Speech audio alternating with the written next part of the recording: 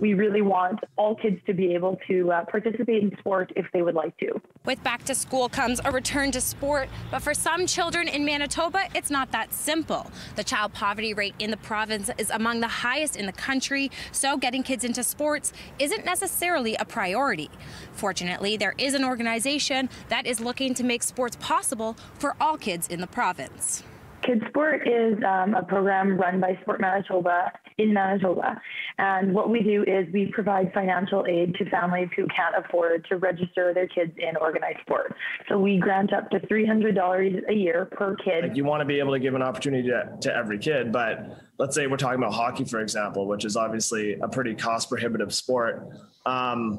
Without financial aid like that, there's different areas of the city that are just going to see lower numbers of participation due to that inequity. With the pandemic taking its toll on children's physical and mental health, sports are even more important now to develop essential socialization skills. According to Canada Without Poverty, a report done in 2020 says 1 in 5 kids live in conditions of poverty across Canada, and with the financial burden of the pandemic, it's likely to be higher now.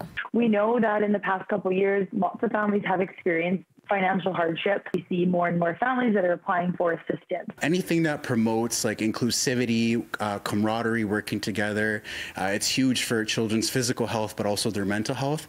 And that's something that's been severely limited due to the pandemic. Precious and Isaac were both involved in community sports growing up, and to them, camaraderie and life lessons learned help shape who they are today. What it means being part of a team is being supported by my friends and by the coaches. You know, I'm part of something in that we can build and grow together and become stronger as a team than being separate, being by ourselves. Having organized sports around me, there's a lot of takeaways, such as that you can't really, you can do stuff by yourself, but it's always nice to have that support around you and that structure of just having people there to overcome obstacles in your life. So yeah, that's one of the takeaways. And then just, it's always nice to have another family. And while the physical benefits of sports are essential to keep children's bodies strong and healthy,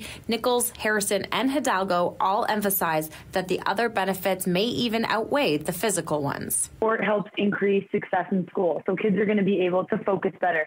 They're going to have more motivation, more energy to succeed in the classroom. Sport is also going to help us cultivate some leaders. So we know when kids are involved in sports, they're learning valuable lessons about teamwork, leadership, how to collaborate with other children. Dedication or commitment, delayed gratification, the good side of peer pressure, right? Where they're holding each other accountable. Just to belong to something, you can just see it in their overall body language, their longing to communicate, and just their ability to work alongside of other people. That team atmosphere is something I think that a lot of youth long for. In 2020, KidSport was able to get over 600 kids in Manitoba into organized sports. To apply for a confidential grant, visit kidsportcanada.ca. In Winnipeg, Brianne Foley, City News.